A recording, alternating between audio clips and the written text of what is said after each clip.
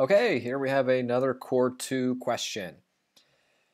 Whew. Okay, so logarithms, everybody's favorite. These are actually not that bad, and you can even kind of tell by the mark scheme here.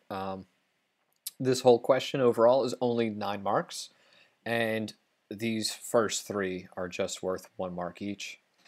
It's really just asking you, do you understand what a logarithm is?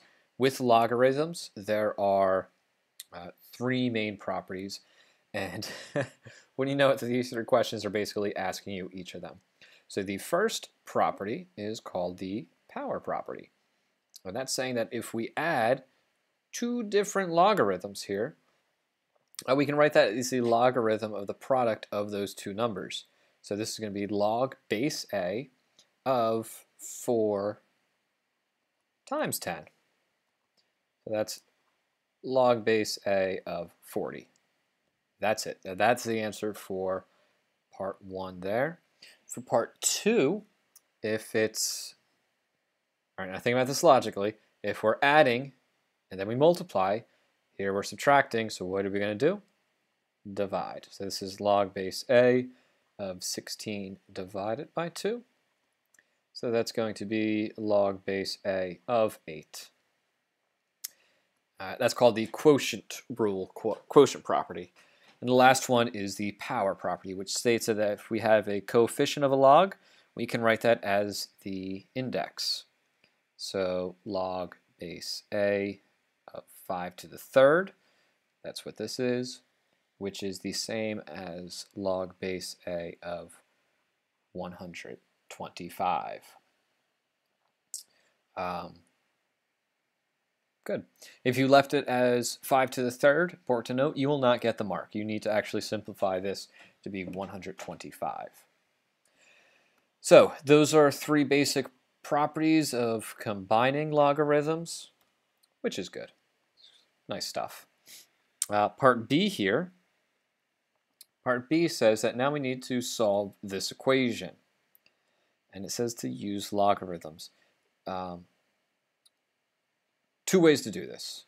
I mean, really more ways, but 2 main ways. I'll tell you this. The first way is this. Don't forget what a logarithm actually is. If we have this, b to the x is equal to y, then we can change this as log base b of y is equal to x.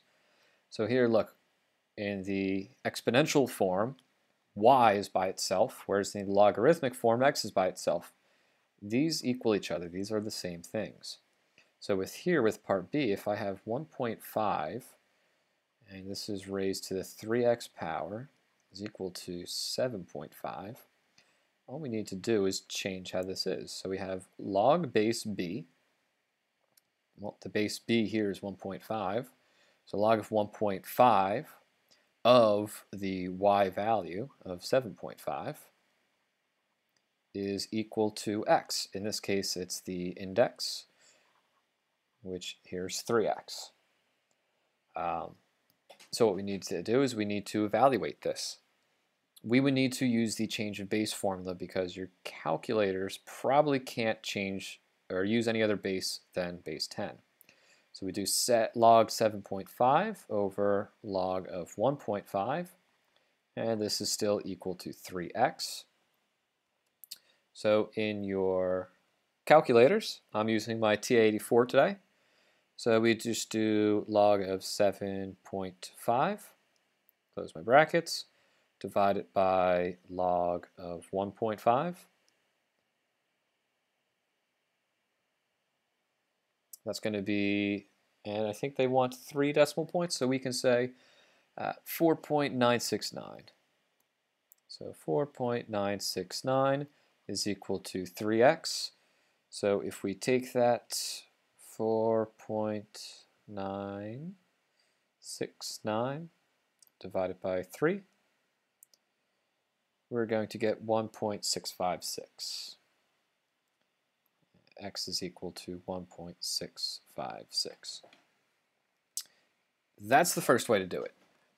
If you don't like rewriting it, you can basically solve this using inverse properties, and that is just by taking the log of both sides. So here we could take the log of 1.5 of both sides,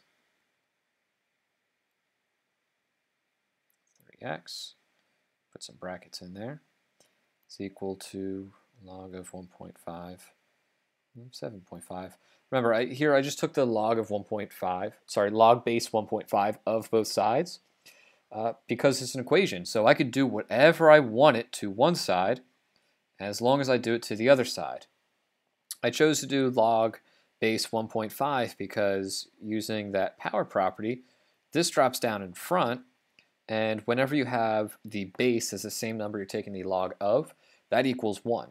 So 3x times 1 is just 3x, is equal to log base 1.5 of 7.5. And if you look, that's actually this step right here. So then we would just need to continue on with the change of base and get the correct answer. We would get the same exact answer. I showed you both ways because some people love using the red method here. Some people love using the green method. It honestly doesn't make a difference, and I think that the more you know about this topic, the more you can see it's really just the exact same thing. It's just a different way of looking at it. However you want to look at it, it doesn't matter. Both ways are perfectly acceptable in terms of this exam, and both will give you the correct answer, and both will give you the full 3 marks. Okay, so that's enough with that, and now we're on to the final part, part C. So given that log base 2 of p is equal to m and log base 8 of q is equal to n, express their product in the form of 2 to the y power, where y is an expression in m and n. Okay, well, here's what we're going to do. This one, we're actually going to rewrite these. So again, b to the x is equal to y. This is the same thing as log base b of y is equal to x. So if I have log base 2 of p is equal to m, this is the same thing as, oh, check out what the base is there, 2.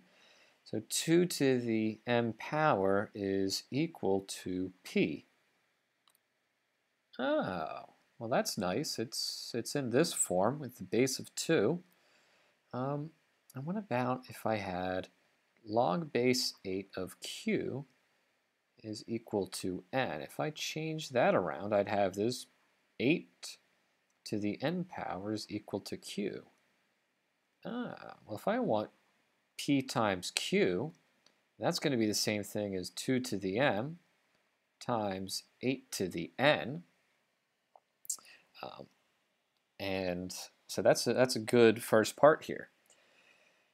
I can't multiply these. I know it looks tempting to just say, oh, it's 16 to the mn power.